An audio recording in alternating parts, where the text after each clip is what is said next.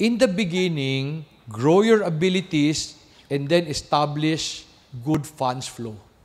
Kaya familiar lang. Anong familiar? Yung naintindihan, yung madali. Kasi sa simula, gusto mo lang matuto. Okay ba tayo? When you start to buy these hydroponic things, yung mga ganun, you need an expert to run that.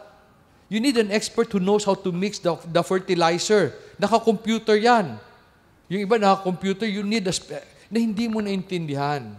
So pag umalis yun, patay ka. So pag hiningan ka ng raise, makakareklamo ka? Hindi.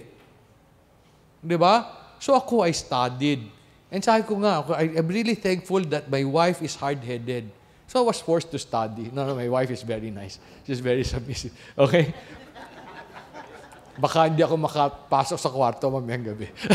No, my wife is very nice. She's very submissive. You understand ano mangyayari sa simula? Sa simula, abilities ang importante. Now, let me explain this. I've been farming for the past 20 years. Nag-stabilize siya in the past 10 years. Hindi naman masama yun, di ba? Okay? I don't know how old you are. Okay? Hindi pa rin naman masama yun. So if we just do it properly, kaya naman eh.